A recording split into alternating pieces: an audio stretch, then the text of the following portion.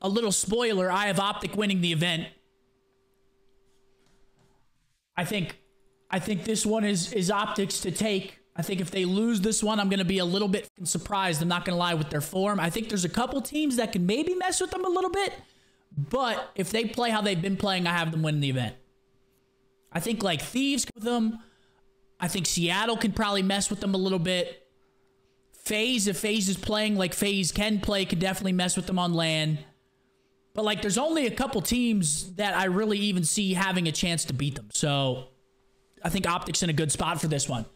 There's no fans, which that's probably going to have an impact on some of the players. No fans, that's going to affect some people positively. It might affect some people negatively. Obviously that atmosphere is a lot different when there's not a couple thousand people screaming. So it's going to be an interesting weekend for sure. And I'm excited to get there. I'm excited to get into it, dude. I hate the process of traveling, but whenever I get there, I'm going to have so much fun, dude. I just know it.